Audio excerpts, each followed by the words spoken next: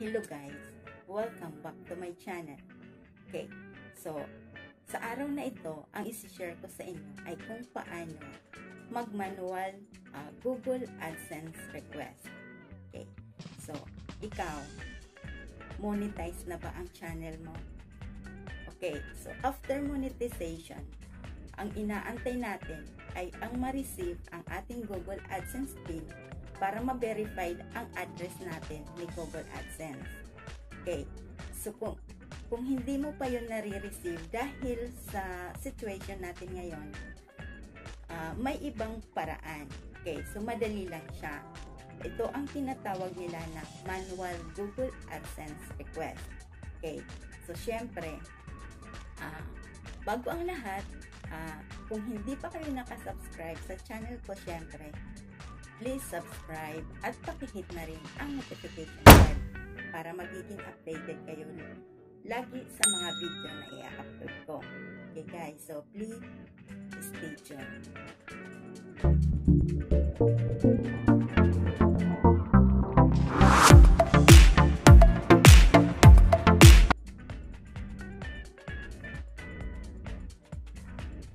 So, open natin ang ating Chrome. And then, i-type natin ang google.com AdSense. Ayan. Okay. So, kung na-open na natin ang ating Google AdSense account, ayan. Okay. So, scroll up. Ayan. So, ngayon, mayroong nakalagay dito or makikita tayong 3 dots. Ayan, sa my right side, click lang yan and then click help. Okay. So, address pin verification or address verification pin overview. Okay, so scroll up lang natin yan siya. Yan, so dito sa baba, mayroong nakalagay na having problems with your pin. Okay, so yan ang problem natin, ang pin natin. So, i-try natin ang pin troubleshooter.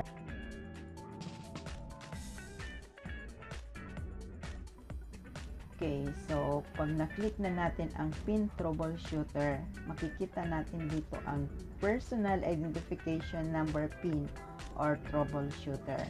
Okay, so may 3 questions here na pwede nating sagutin. Okay, so ang first question is, are you earning greater than the verification threshold? Okay, so yes. Second question is, have you received your PIN? Of course, no. And then the third question is, have you already requested for replacement PIN? Of course, yes. And then dito sa baba, may makikita tayong contact us. Okay. So, kailangan yan ang lumabas dito sa pinakababa. Ayan. So,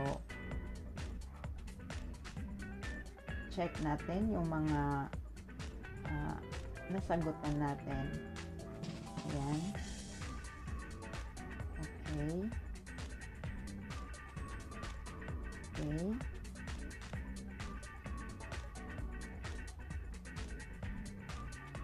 Ayan.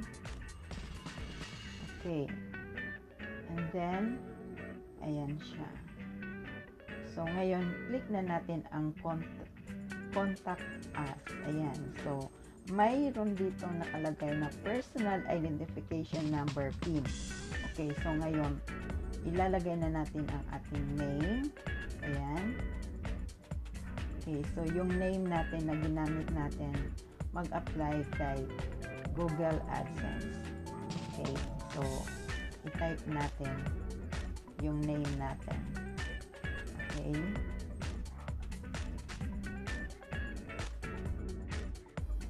Okay. So, kung na-type na natin ang ating name, scroll up lang natin siya. At makikita naman natin sa baba, may nakalagay na contact email. Okay. So, dyan naman natin ilalagay ang ating email address. Okay. Ayan siya.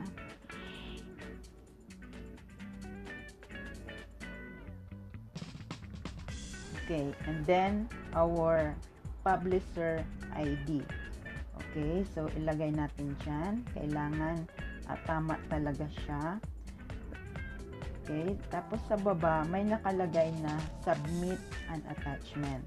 Okay, so yung mga IDs or kahit anong government ID, yun ang kailangan natin gamitin para sure talaga na i-accept ang isa-submit natin.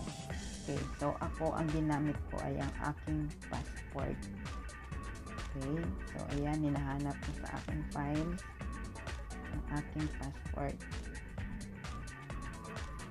Okay, so kung na-submit na natin ang ating ID, doon sa pinakababa mayroong nakalagay na submit.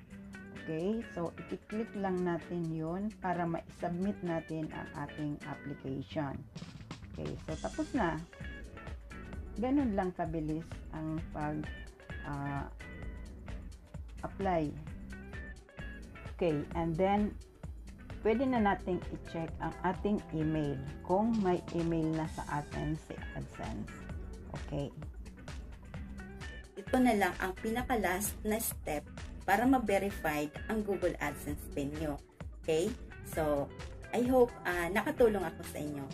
At kung nagustuhan nyo ang video na to, please don't forget to hit the like. And of course, kung bago pa lang kayo sa channel na to, don't forget to subscribe.